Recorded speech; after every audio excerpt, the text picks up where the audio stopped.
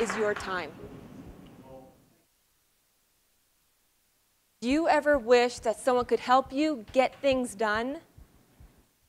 Ladies and gentlemen, children, I want to introduce you to a new time economy. What is a time bank? I came across this when my friend Linda sent me an email about a group of women in New York City who started a women's share. When I watched this video, I started to cry because it was so beautiful. Women helping women get things done, helping women in need.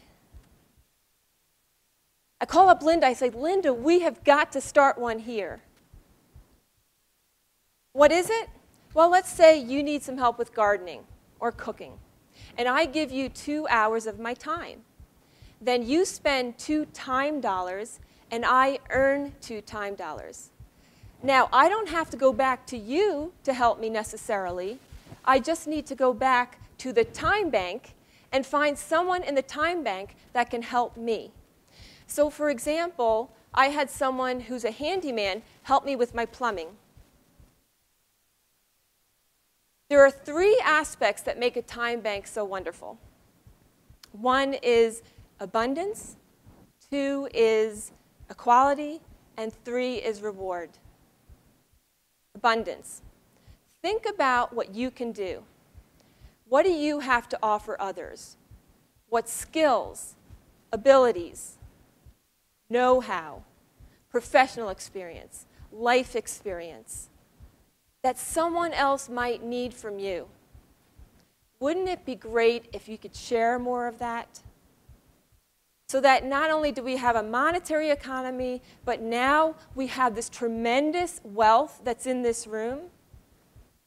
And then you move it out into the community, and you think, how many other people are there that can help one another? Equality. Your hour is the same as my hour, is the same as her hour, is the same as his hour. We're all equal. We all have value, worth, unique skills, and abilities. There's no one better than the other in the time bank. Some people come to me and they say, Kathy, you know, I make $200 an hour. And she only makes $20 an hour. How is that fair? Well, in a way, I think it's a little bit more fair because we all have such great worth. But if this person who's making $200 an hour wants to continue in the monetary economy, that's great. Just keep it in the monetary economy and then come and help someone mow their lawn or watch their children or pitch in another way. The second, or the third, is the reward. It's wonderful when you get something accomplished. I had a member who helped me with Facebook because I wasn't really that good with Facebook. And that was great. There was a member who doesn't walk and she needed help pruning her rose bushes. And I helped her. It's very rewarding to receive, but it's also so rewarding to give when someone appreciates it. But even more than that, it's the connection that is made with the people. I have people in the time bank say, Kathy, this feels like a family of wholesome, caring people. I have such deeper connection with these people. I am working with them. I'm getting to know them. Some people go into other people's homes. I mean, you get a real deep relationship. And you think about this in the community, and wouldn't that be fabulous to know more of your neighbors and have a better connection with one another and just to be there for them? So abundance, equality, and reward make this a terrific asset for our community. Now, who benefits from this? Anyone who wants to build community, who wants to get to know others. There's a lot of isolation, but if we want to connect and network and so forth, this is perfect for them. Unemployed people. Unemployment is rising, and there's a lot of people who are struggling because of that. And when you lose your job, you have a tendency to kind of feel like you're not valuable and worth anything. But in a time bank, you can get to work right away helping someone. You can hone your skills. You can get a resume bullet. You can make connections They might know someone where you can get a paying job.